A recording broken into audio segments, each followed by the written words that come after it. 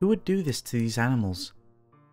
The man wrinkled his nose in disgust as he walked past several clear glass tubes. Each was filled with a green liquid. Animals of different species were placed inside, wires and tubes coming out of their bodies. There were about 20 species just in this row alone. What was worse was that the animals were still alive.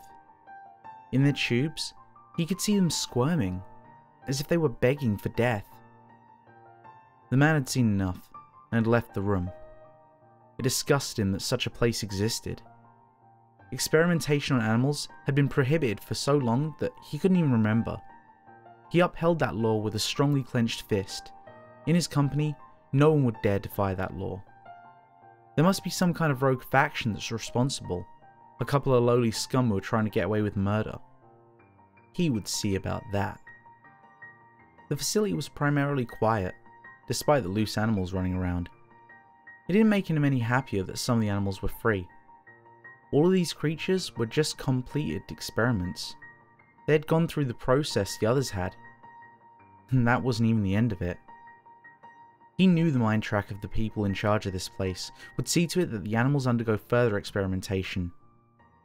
He would rather see everything here destroyed than to allow this illegal place to keep going through production. He had no idea where the people in charge of this place were. He had his suspicions that they were killed by something. He wanted to think good riddance, but he wouldn't get all the answers he's looking for from the corpses.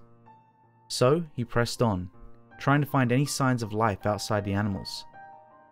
His gun wasn't the best, but it did him good. The animals fell down quickly as he shot them, and they became hard, stiff as a board. He walked up to a door. It had a shining blue light. He stepped closer to it, and it automatically opened, allowing him to access inside.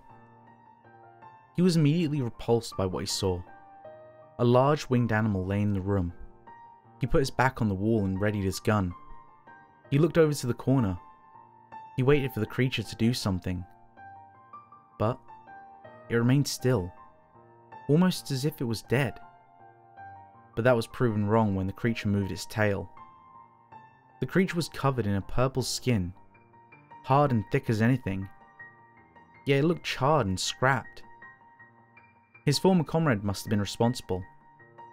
He cracked a small smile at this.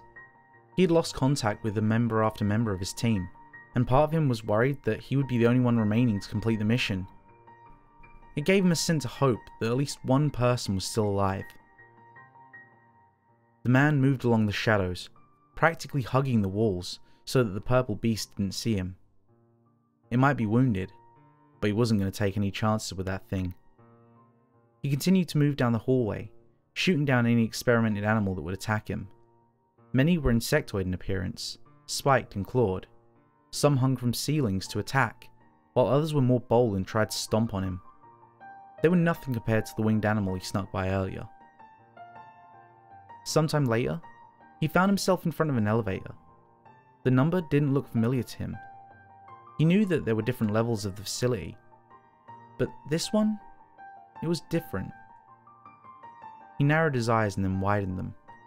He realized seeing an unlabeled area of the facility's map, one that didn't seem to have any apparent passageway to it.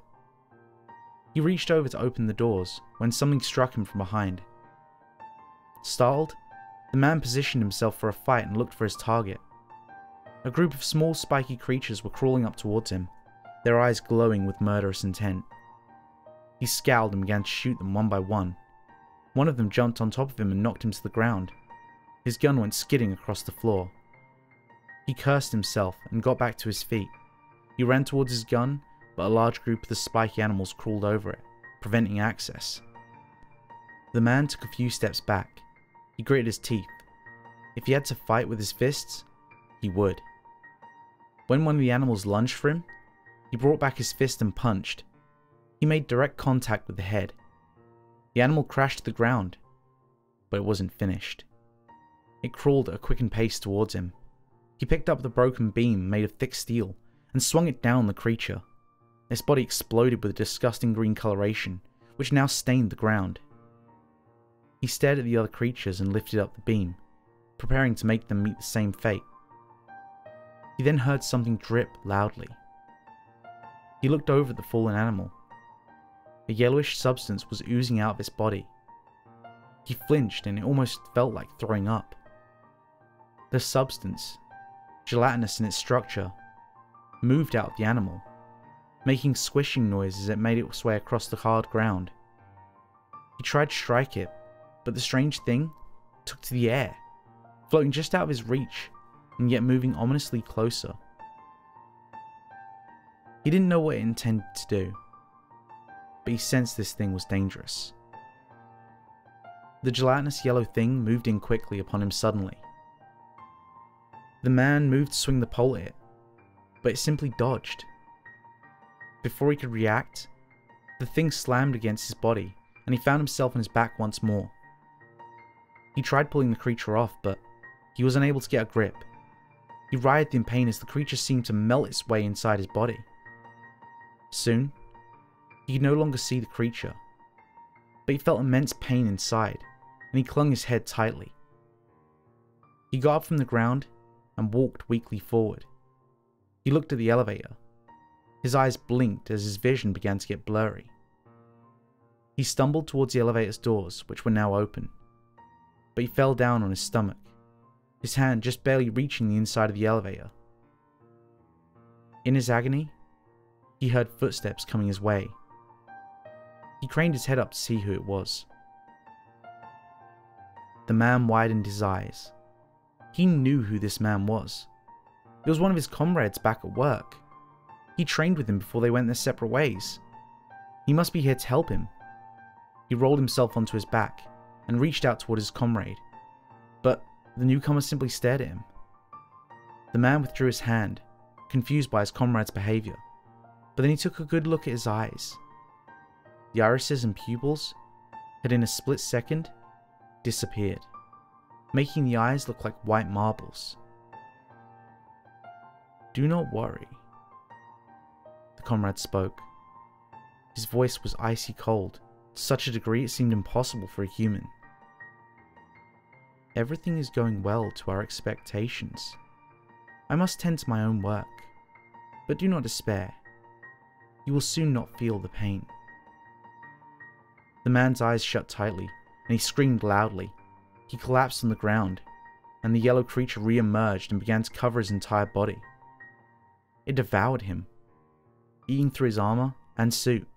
Soon, all that remained was his armor, laying on the ground stained with blood and yellow stuff.